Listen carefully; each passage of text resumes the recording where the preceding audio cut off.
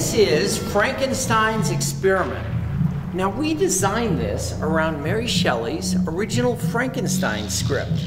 And she described kind of this yellowy flesh, ours is kind of yellowy green, and then gray eyes, black hair, very tall, and this is what he does.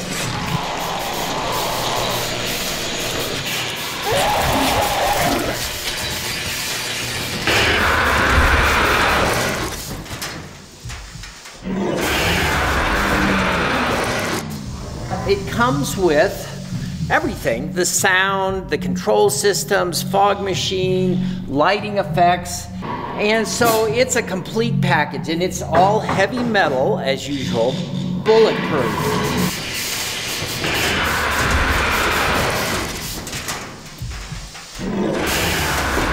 Then we got Von Front do the costume, which they do such a great job with the chains, the little leather accents and things. We hired Greg Dykstra. He was worked for Pixar for 23 years, so he did many of the characters for Pixar, and he came out and sculpted, I think, about this much of him, and we added the rest of his stomach, and he worked on the hands. We finished the hands, but Greg did a beautiful job, and he's worked for so many people, done so much stuff, and it was fun having him out to work on him. Let me tell you, the ground shakes when he goes off. There's a lot of weight moving around. In fact, if you get this, you might want to figure out how to kind of anchor it with sandbags or spikes or something, because in the filming of this, he's moved around quite a bit.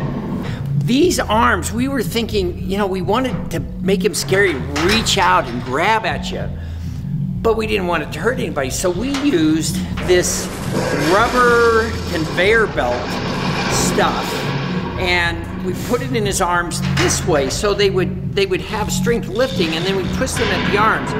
So if somebody's standing right in front of him and he hits them, they just bend. I mean, they'll notice it. There's no metal. The metal's way back here. Now, we kind of like the old world, just solid lighting. But we picked this lighting effects thing, and it can do different stuff. So you can pick what color you want. So you can go red, yellow, green, blue, whatever, or you can go for special effects. And there's a couple of pretty cool ones because it's like it's got a power shortage and things. And so he's run by 110, and you just need air, compressed air, and 110 power.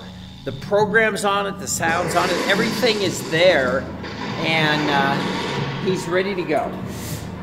Frankenstein's Experiment.